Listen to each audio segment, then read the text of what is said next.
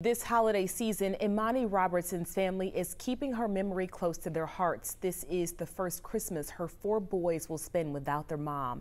Their grandmother raising them now and making sure to keep her at the center of the holiday.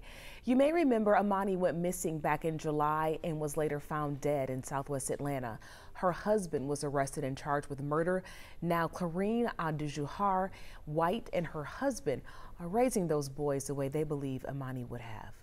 We're here to, represent Imani and to make sure that, the children are in a safe place. This Christmas, they are making some new memories while also keeping the kids' old memories alive as well. Andrew, good morning.